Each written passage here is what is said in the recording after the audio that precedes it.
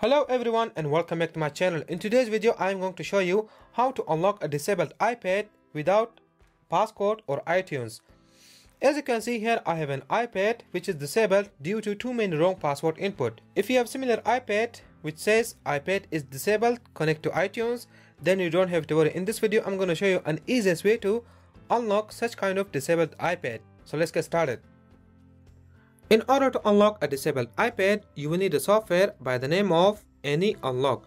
You can get the software from the link given in the video description below. This software is also available for Windows users.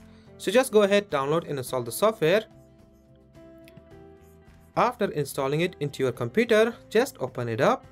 As you can see, with the software, you can also unlock your Apple ID, unlock screen time passcode, and remove password from any iTunes backup. And one of my favorite features of the software is iOS Password Manager. With this option, you can extract any kind of stored password from your iOS device, whether it is your Apple ID password, your Facebook password, Instagram password, anything. So, in order to unlock your disabled iPad, just click on this option.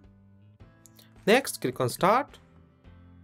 Now you need to get your iPad into recovery mode. So, just go to iPad tab and select the iPad that you are using. So in my case, I'm using an iPad with home button. So just follow these instructions and get your iPad into recovery mode. Okay, now I'm gonna get my iPad into recovery mode by following the instructions given by the software. So you need to follow the instructions accordingly. Okay, all you have to do is get your iPad into this screen. After putting your iPad into recovery mode, if you see a pop-up message like this from iTunes, just cancel it. This message is from iTunes, so just close iTunes. As you can see, now it's asking me to download latest firmware version for my iPad in order to remove the passcode. There are two ways to download the firmware. The first option is downloading the firmware through the software. If you click on download, it will start downloading the firmware automatically. And the second option is downloading the firmware through a browser. If you want to download the firmware through browser, just click on this link and your download will start automatically. So I've already downloaded the firmware, so I'm just going to select it by clicking on this link.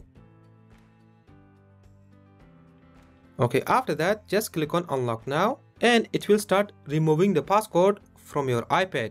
So all you have to do is keep your iPad and computer alone. Just leave them as they are.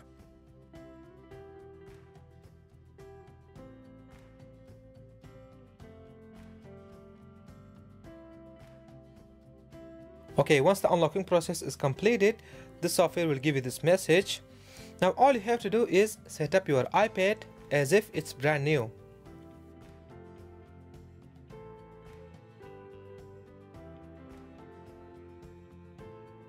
When you are on the screen, it's asking you to restore from your iCloud backup or your iTunes backup. So in my case, I'm going to select the last option because I don't want to transfer anything at the moment.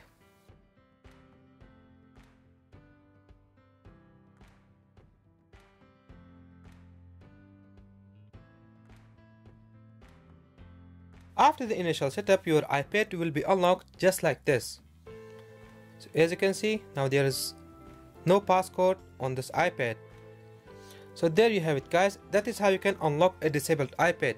Please let me know what you think about this video in the comment section below, and if you enjoyed this video, then please give it a thumbs up, and also don't forget to share it with your friends.